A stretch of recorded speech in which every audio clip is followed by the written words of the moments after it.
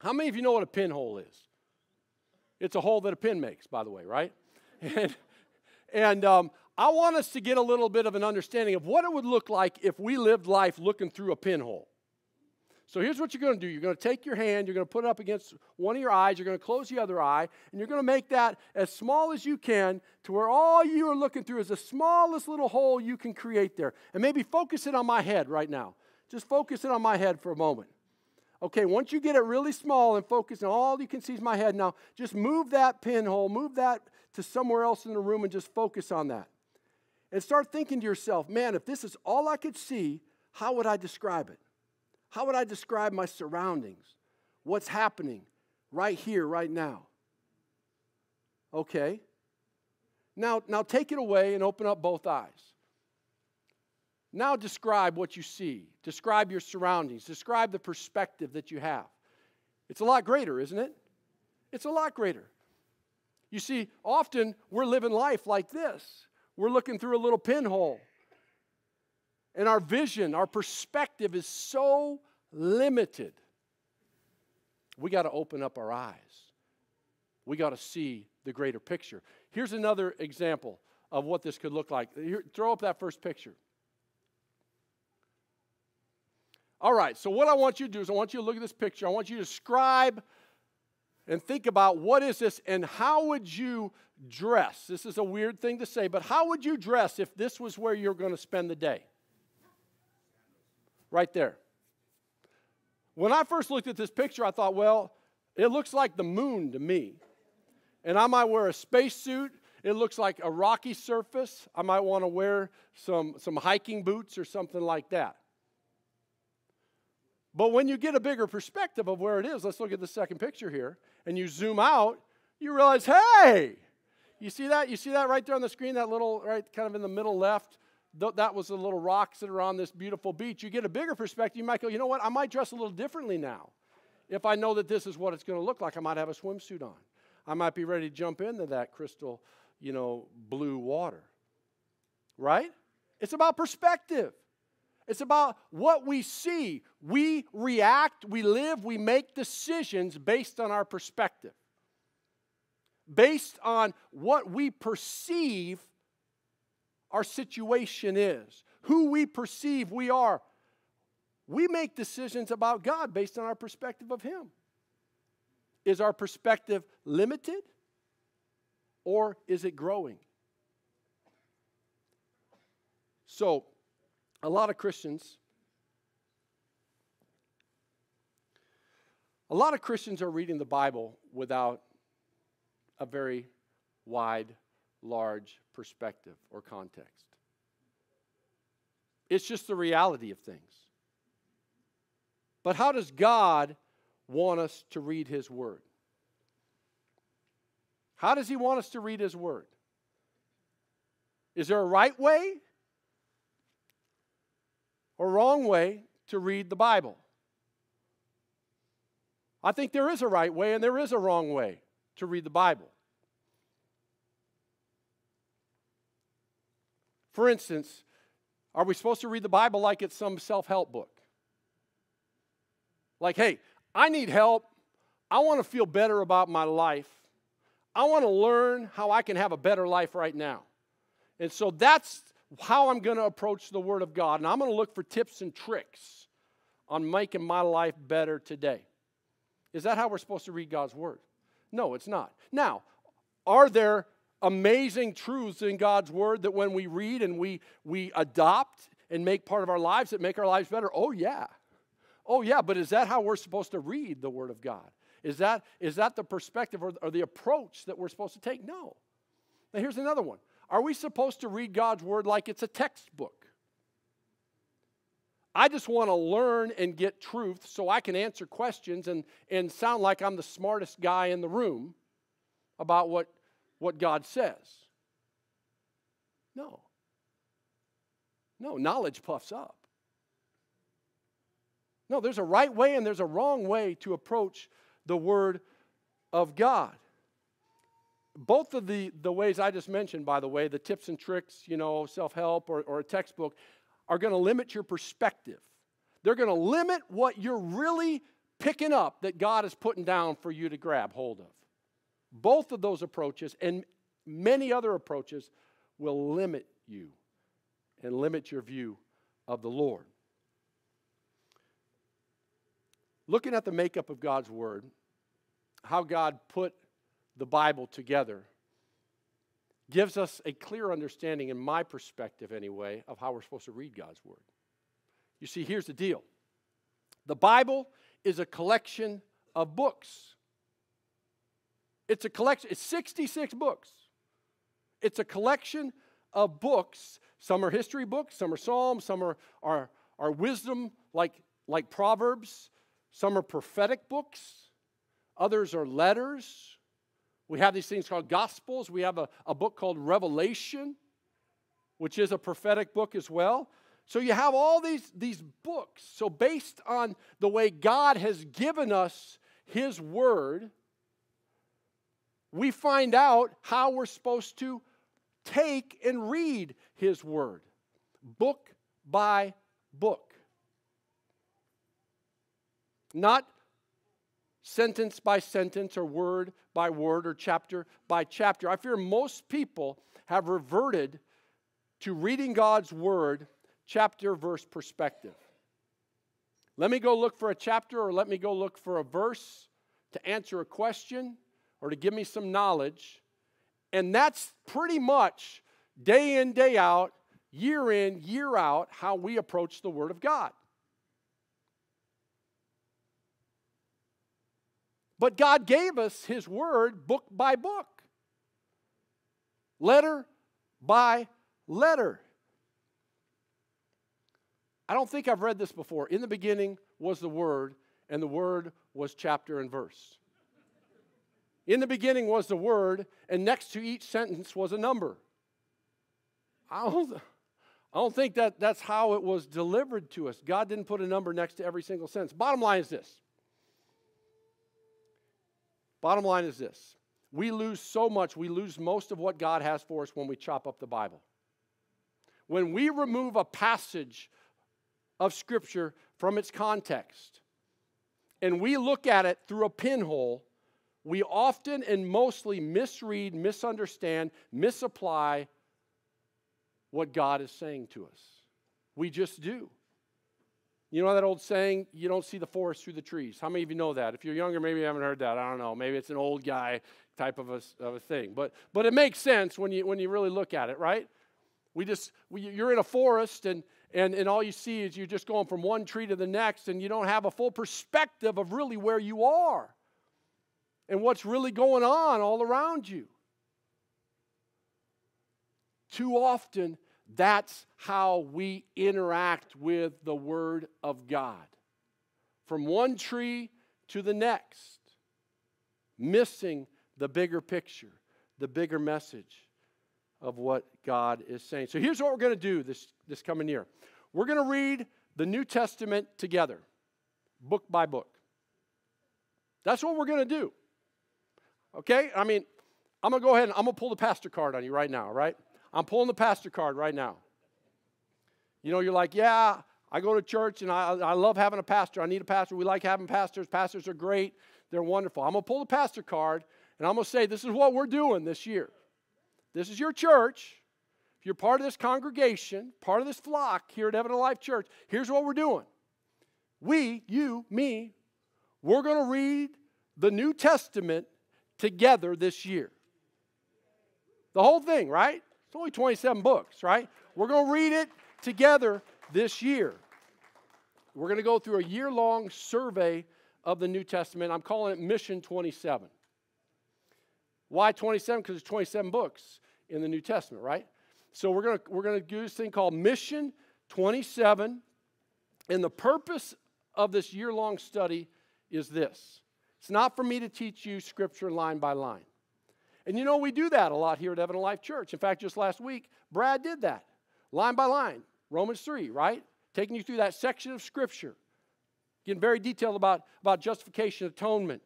All those things. We need those moments. We need to be doing that. We need a steady diet of that line-by-line expository type teaching. But here's what we're going to do. We're going to spend about 30 to 33 weeks because some of these books we're going to take 2 weeks on, like the first one, Matthew. We're going to take a couple weeks on. But we're going to spend a pretty decent chunk of our Sunday mornings getting ourselves ready to read a book of the Bible together, to process it together. I'm not going to go through line by line because that would mean like 6, 7, 8 hour church services and sermons. Now, we could do that if y'all are up. If I can get 100% engagement in that, I'm all for it. We could go and go and go. But here's what I'm wanting to do. I'm hoping that every Sunday morning, I'm believing God for this, that every Sunday morning, we're going to do an overview of a book of the New Testament. And this overview, and I'm not talking just little simple, here's who wrote it, here's when it happened, and just all the little basic. I'm hoping that we're going to dive deeper into this. We're going to give the tools and the keys so that as you dive into the Word of God yourself, you have a Bible. And if you don't, we'll give you one for free, by the way. All right? We got them. Coming out of our ears, as they say. We're a church. We're supposed to have them coming out of it. We got them. We got a Bible for you. Let us know, right? We're here for you. We got the Word of God for you. And Sunday mornings is going to be giving you the tools, the encouragement, the keys to help you study the Word of God for yourself. This is going to be a jump start every Sunday morning, designed to launch you into a fruitful study of God's Word. The Bible is going to change you more than my preaching is going to ever change you. In fact, most of you, Sunday night, you can't say but a few things the pastor even said that morning. I don't know what he said. I think he said, amen. I mean, it's true. But you know what I know? I know that the Word of God, my words may return void, but God's words, they do not return void. They hit the mark. They do what no preacher can do. God's Word won't leave you the same. And so that's why I'm pleading, I'm imploring, I'm pulling the pastor card, and I'm saying, we're going to do this together. It's worth it. I believe God is going to bless each and every one of us as we engage in this. I believe God is going to expand your perspective. But I've been walking with the Lord for 30 years. Congratulations, so have I. And I got a lot to learn. I want my perspective to be expanded. I'm not all that in a bag of chips. I haven't arrived. Either have you. We need all that God has for us. We need to be stretched. We need our perspective to be widened and expanded. And I don't care how long, 3 days, 30 years you've been walking with the Lord. As we do this together, your perspective of the Word of God Himself, is going to be expanded. This is going to be fruitful. It's going to be good. Jesus said, it's written, man shall not live on bread alone, but on every word that comes from the mouth of God. So here's the mission. Mission 27. It's a purposeful discipleship process. Here's how we're going to do it. It's 4 steps. You ready for this? And you can catch these there. By the way, we got notes out on the YouVersion. If you want to go out of YouVersion to the events part of YouVersion that's going to show Evident Life Church there, just click on that. And you can get the notes. We'll have them up online and that stuff for you later. Because if you're like me, you need that, right? All right. And if you like writing notes, do it. It's a better way to learn. Get that piece of paper out and write some notes. And I want to encourage you on this too. If you can, if it's possible, get your paper Bible, like your Bible like that as you go through and you read it. Because I'm going to ask you to underline some things and circle some things and make some notes. And let's really connect with some key themes and messages that the Word has for us. So here it is, 4 steps. Mission 27, purposeful discipleship process. Number 1, put it up there. Let's go. Listen to the Sunday sermon. And I'm not saying that just because I want you to listen to me. It's because this is going to be a jump start for you. This is going to give some keys and some tools and stir some things up. So as you go into the Word, that book this week, things are going to start jumping out at you. Start showing up, and it's going to kind of, listen, I just thought of it. You know, like with a washing machine, it's got that agitation cycle or whatever. Sunday morning is going to be that agitator kind of cycle, right? You're going to come in, we're going to kind of agitate things and kind of move things around and shake things up for you so that when you get back in the Word, it's like, whoa, things are kind of falling over here and coming over here, and I haven't seen it that way before. Very cool. Perspective increasing. Perspective increase. So step one, listen to Sunday's sermon. That's setting up the context. Number two, and this is the part that if you don't do this, it's a waste of time. And that's, you got to read the entire book or gospel or letter during that week. Read it, the whole thing. You know what? I did the work for you here. I went out and I Googled it. And I said, how long does it take to read each book in the Bible? And it told me, because Google knows everything. Well, about you if you're online anyway. But anyway, so that's unfortunately true. The longest it takes to read any one of the books in the New Testament, Matthew and Luke will take you the longest. 2.5 hours is how long it will take you to read Matthew. 2.5 hours. How much TV do you watch? How much Netflix do you watch? How much time do you spend on social media? How is that improving your perspective on life? I'm sure it's doing a great job. I'm sure it's doing a great job. Such a better person because of all of that stuff, right? Imagine taking 2.5 hours. I mean, some weeks it's going to be 15 minutes.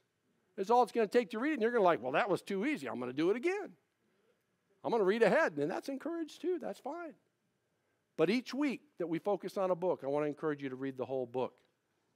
Now, I will tell you, like with Matthew, if you want to split it up into 2 weeks, because we are, you can read the first 12 chapters this week, and then the remaining 16 chapters the following week. All right, so 1, listen to the Sunday sermon. 2, read the entire book. 3, answer the weekly questions. They're just simple. They're really for you just to be engaging and connecting with some of the main themes and things to grab out of the book. And then 4, process together by attending a life group with others. It's that Acts 2, 42 through 47 lifestyle, how we don't do life on an island. This isn't just me and Jesus. This is me as part of the body of Christ with my brothers and sisters growing in the Lord. Each disciple didn't walk with Jesus alone. He walked with Jesus with 11 other men and Christ. That's God's way of doing things. So we're going to do this. So if you're not in a life group, Tickle's life group, we have other life groups that you can join and get connected with, and we can start other life groups if we need to. It'd be a great problem to have. So we're going to be students of the Bible, like the Bereans. It says that they eagerly examined the Scriptures. And they were given a thumbs up by the Lord for doing that. They eagerly examined the Scriptures. They wanted perspective.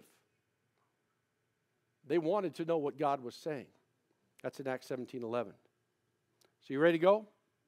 All right. The New Testament, Mission 27. Here we go. Buckle up. Hold on. This is going to change your life. I know it will. Because you're going to be reading the Word. That's the only reason I can say that, okay? All right. There's 4 Gospels. We're going to dive in. We're going to start with the Gospel of Matthew. But we're going to start by just talking about the Gospels. There are 4 Gospels. And you're like, wow, this is already getting so deep. This is incredible. The pastor just reminded me that there are 4 Gospels. There are 4 Gospels. They're similar, but they're different, right? So we have these 4 different books. They're unlike any other book in the Bible. A Gospel is. They're called the Gospels, Matthew, Mark, Luke, and John. Let's answer this question first. What is a gospel? And go ahead, shout out. What is a gospel? It's good news. Good news. And what else? What is a gospel? Okay. All right. All right. Message of peace, reconciliation, the good news.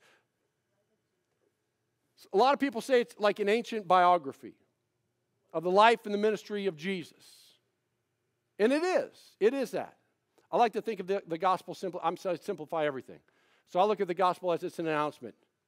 Hey, the Messiah, he's here. Jesus is here. Everything's changed. You need to know him. The gospel. Some people look at the gospels as a news bulletin. You know, like the person who goes around, read all about it, and it has all these stories. about Jesus, about this happened, then this happened. Wow, wow, wow, wow. The Gospels. But why 4 Gospels? Why didn't God just do one? After all, I mean, yeah, you got overlapping, you got repeating of stories. Sometimes people look at it and they'll read Matthew, and then they'll read the same type of thing in Luke, and they'll go, man, these guys aren't even on the same page. This guy's saying this stuff, and then this guy's saying this stuff. What's going on here? Why do we have 4 Gospels? Why didn't God just simplify it and give us one?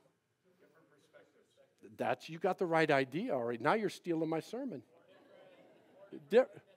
4 different witness accounts, different perspectives. Exactly. First of all, God knows what he's doing. God gave us 4 Gospels, and God knows what he's doing. And here's the other thing. God knows what we need. He knows what we need. And he, in his sovereignty, says, my people need 4 Gospels. And so God chose 4 different people with their own way of looking at life, their own way of interacting with God. He chose 4 people with their own perspective of him to deliver, to breathe his word through them to give us a complete picture of Jesus. It's awesome. 4 people, 4 different angles, 4 different perspectives. Sometimes I can explain something to my kids, and I can say, hey, this is what's going on, and this is how it's all going to happen. And they look back at me, and it's like I'm a 4-headed monster. It's like they have no clue what I'm talking about. Total confusion. Then, not often, but every once in a while I would recognize, they don't get it, so I better change how I'm saying it. And I would come about it, and I would say the same thing, but from a different perspective. Maybe bring it down a level. Maybe change where I'm coming from, or how I'm saying it, or the wording, or something like that. And I'll deliver essentially the same message, but in a different way. And all of a sudden you see the light bulbs going on in their head. They get it. We're on the same page. It's all good. In a lot of ways, that's the 4 Gospels. They provide a more complete picture of Christ. How many of you know that the entire Bible is the Word of God? It's Scripture. It's been breathed out by God himself.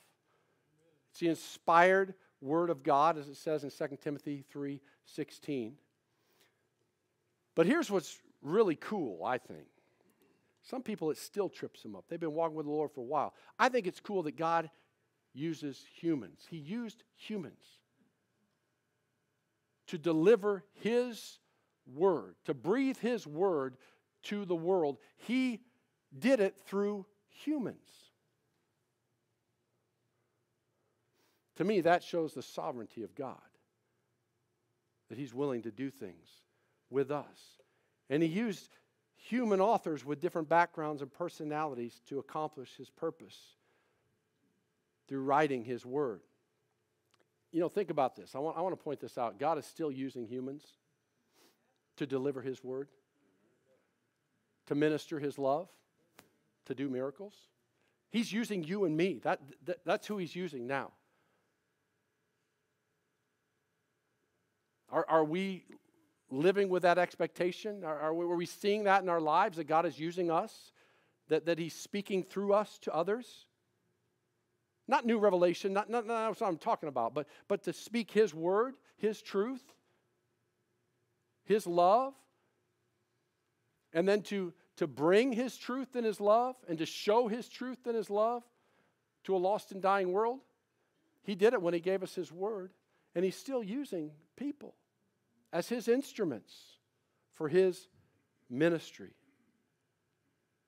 But anyway, each gospel had a distinct purpose.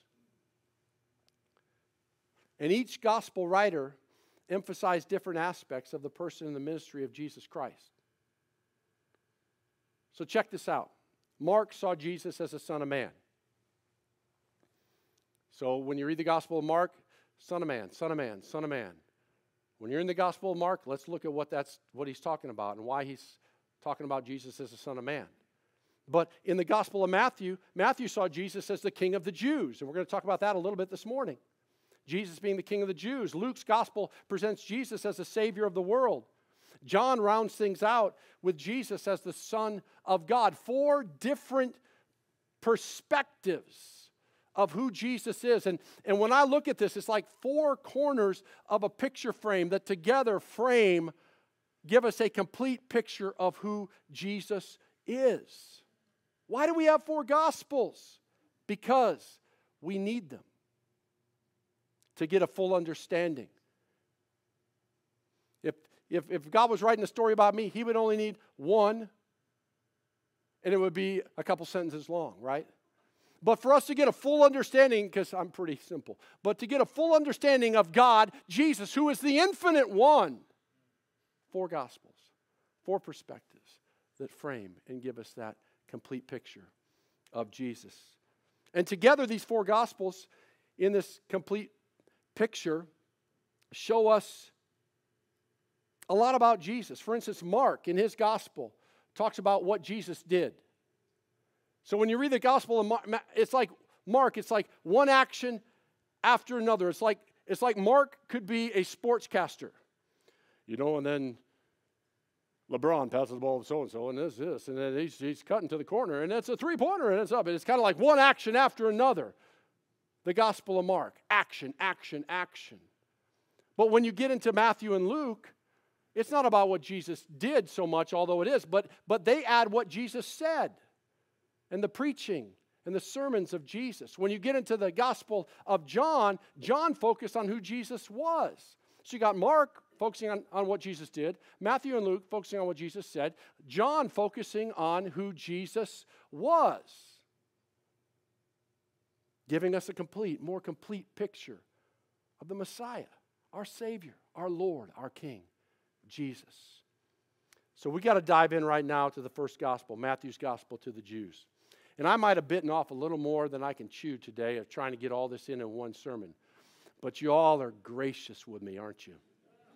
All right. All right. The Gospel of Matthew. Matthew's Gospel to the Jews. And that's very important. Matthew's Gospel to the Jews. First Gospel, known as the Gospel of Matthew. It's named after the writer, the author of that gospel. Matthew, who was a disciple, a follower of Christ Jesus, probably wrote it in about AD 55 to AD 65, still pretty early on in the church. Most of the Christians in the church were still Jews. There were still these, pulling Jews out of their Judaism into Christianity, realizing that Jesus was a fulfillment. He's the Messiah.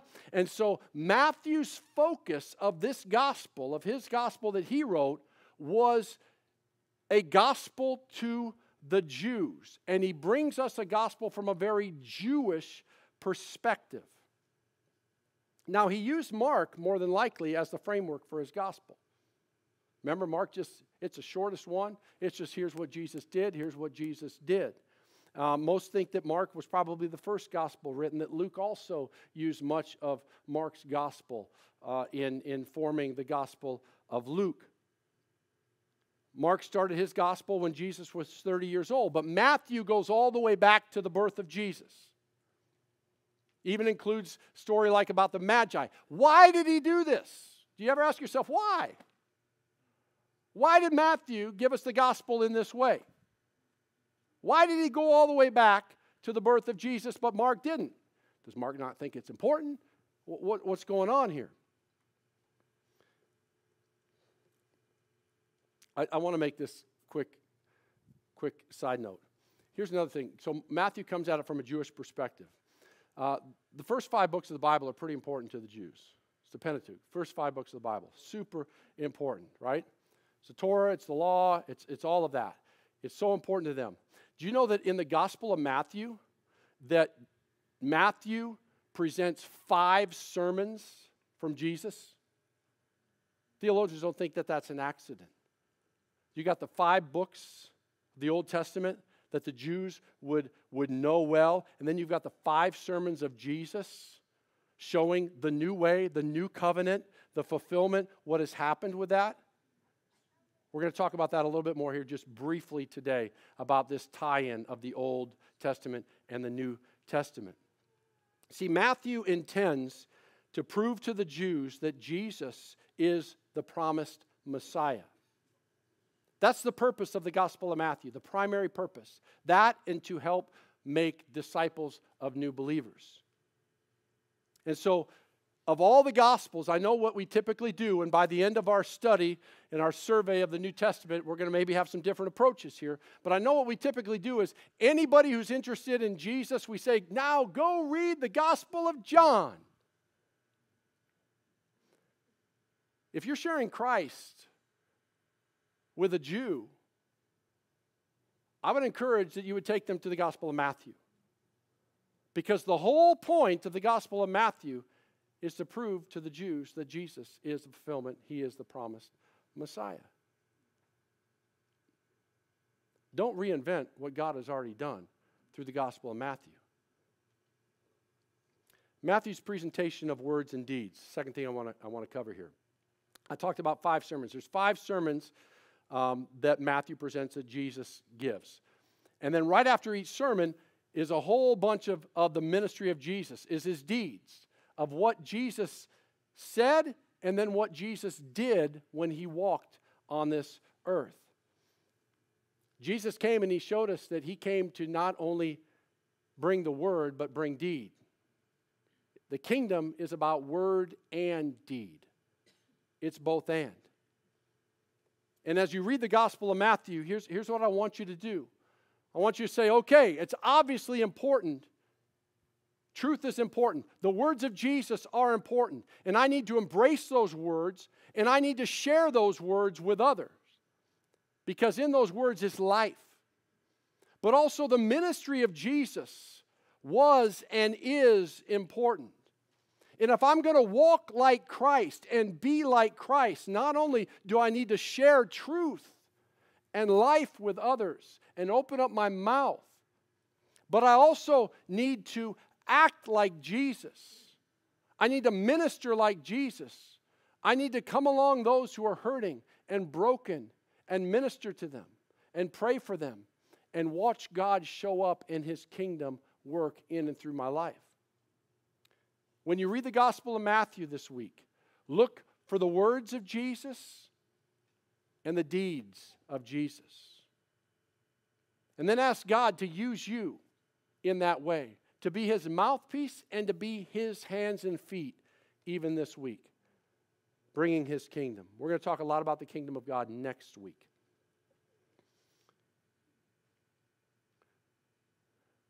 One thing you're going to notice when you read the Gospel of Matthew is that Jesus taught with authority. It says that in Matthew 7:29. And that he ministered as one with power. Sometimes we just continue to remember Jesus as just this like little teddy bear. We think of him as a teddy bear. He is God. All authority, all power. And when he walked on this earth, that's how he ministered, with power and authority. And we think about all the healings that Jesus did, and we're like, wow, that's awesome, that's powerful. Oh, he raised Lazarus from the dead. I mean, he turns water into wine. This is amazing. He is powerful. He was anointed, right? You know what Jesus did? He also denounced some Jewish towns when he was walking around the Sea of Galilee.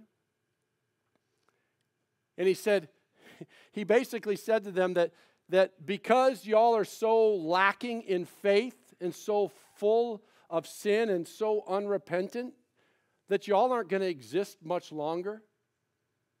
Woe to you, he said. He spoke it. He said, woe to you. Chorazin and Bethsaida, and then he even said that over Capernaum. And when you go to the Sea of Galilee, I've been there a couple times. When you go there, none of those cities that he said woe to and that he denounced with his mouth are there any longer. There are remnants of Capernaum, but nobody lives there. It's an amazing place to go and to sit on the Sea of Galilee and to remember this is where he called his disciples. and to be reminded that he's called you also to follow him. It really comes alive.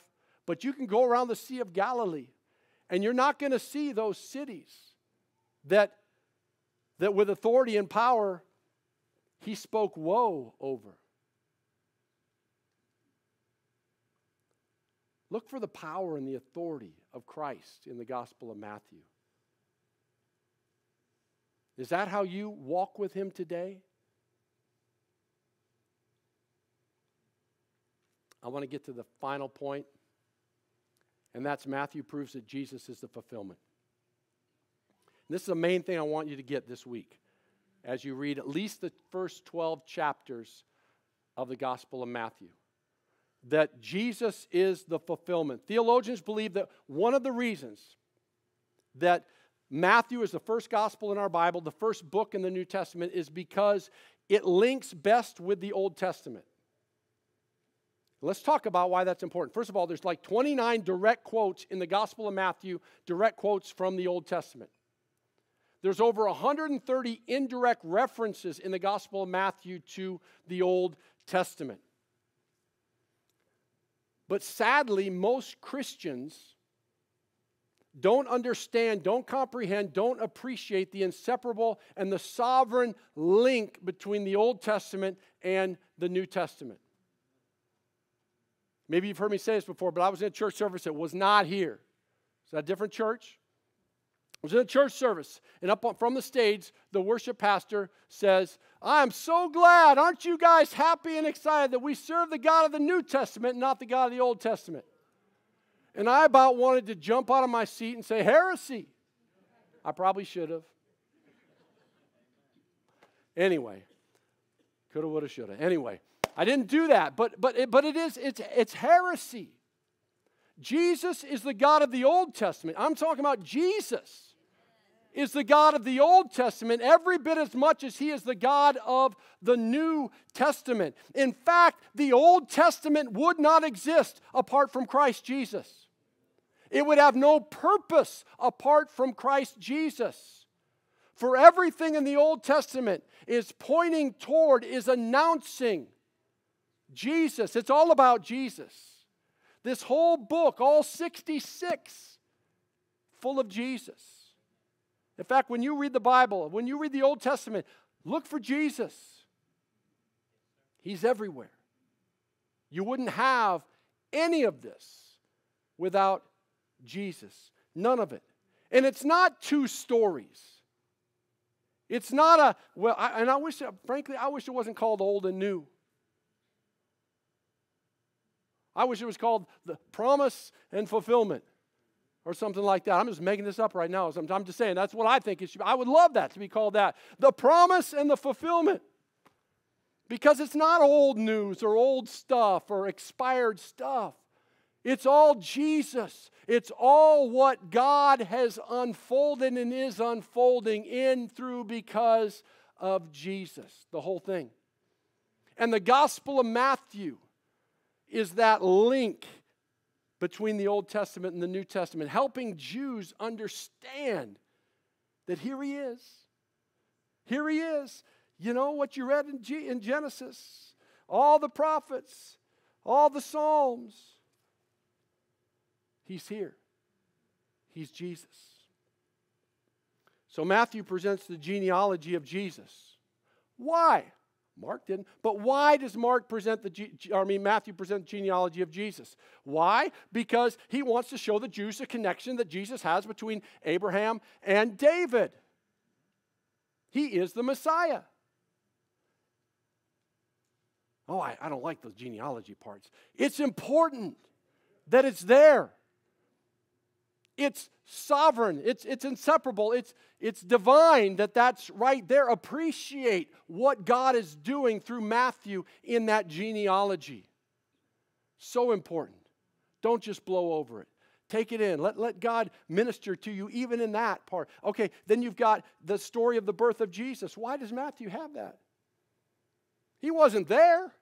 He started following him when Jesus was 30 years old. It's not like Matthew was there. Why does he go back and give the story of the birth of Jesus and the Magi coming and bringing gifts. Why all of that history? Why? Because he wants the Jews to understand that this Messiah didn't come from Nazareth, but actually Bethlehem, as it was prophesied. You can read about that in Matthew 2. Important. We got to get that. We got to understand that. For our perspective to go from, oh, how is this, just this little thing that makes sense to me right now, these little tips and tricks, from God's word that make me feel good and give me goosebumps, to a bigger perspective of what God is saying about redemptive history and how we fit into it, and everything just gets a lot more marvelous as a result. I got to keep rolling here, guys. Y'all are getting hungry. I sense it. Stomachs are growling, but we're good. Matthew is the one who recorded Jesus as saying, I didn't come to abolish the law, but to fulfill it. It's Matthew's gospel to the Jew. In fact, fulfill, the word fulfill or fulfilled, is used 16 times in the book of Matthew. Fulfill or fulfilled, 16 times in the book of Matthew. And the majority of the references draw a connection between Jesus and the Old Testament, the prophetic foreshadowing of Christ in the Old Testament. And there's every single one of those, there's a link. I want to encourage you to go back and not only look at that statement, he fulfilled this. The first one is in Matthew 1:22, where the term fulfilled is used.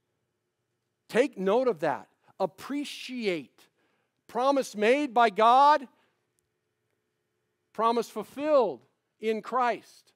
Promise made by God. Promise fulfilled in Christ. Take note of that. Don't let it just go in one ear and out the other. Get a greater, bigger perspective of just how faithful God is through Christ. Let it change your paradigm. Let it shift you and move you. In fact, I want you to underline or circle every time the word fulfill or fulfillment's used. And you should have 16 of them when you get through Matthew. 16 of them. Matthew is wanting to draw the Jews to Jesus. And he's also wanting the church to remember their Jewish roots. I just want to make this statement. Some people think that God chose the Jews at the exclusion of everybody else. No. When God chooses somebody, every time you go back and do a relook, get a bigger perspective, a God-sized perspective when you read about how God chooses and why he chooses people. God chose the Israelites, the Jews, not at the exclusion of everybody else, but to be a blessing to the rest of us. When God chooses you to deliver his word to somebody, or God doesn't choose you just to bless you. He chooses you to be a blessing to others.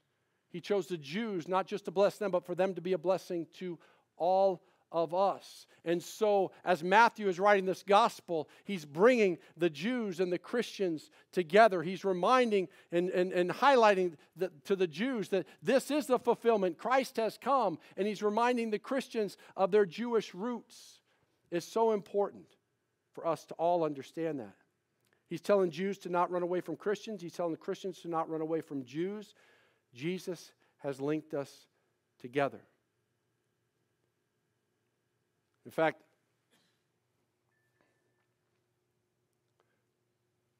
as you look at the Old Testament and the New Testament, and I'm going to steal back a term that has been used by the dark side, if you will, by the evolutionists, the missing link. Jesus is the missing link. He's the link. We'll just call him the link between the Old Testament, the promise, and the New Covenant, the fulfillment. He's the link.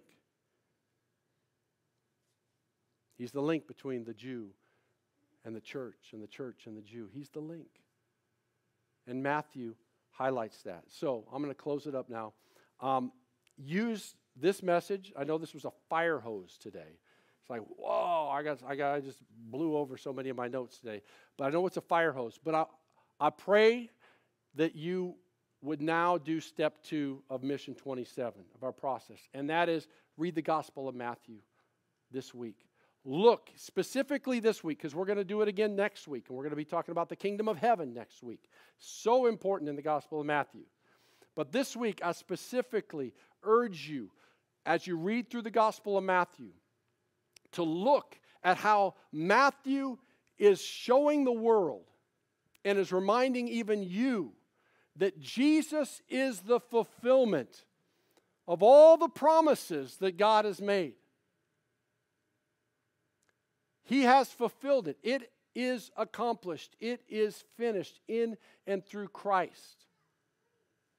As you're reading, underline what the Lord has given you, highlight it, but also just read it like a book. This doesn't have to be your time of deep study that's going to get you off into one particular sentence for the whole week and you miss the bigger perspective. I want you to get a full perspective of what God is wanting us to receive through this entire book, this gospel that was given to us through Matthew. Let it speak to you on more of a macro level than on the micro level that we typically like to go to. I want you to also look for the powerful ministry of Jesus and remember that he's still a miracle worker and that we should still be expecting him to do miracle upon miracle upon miracle. Let's stand up.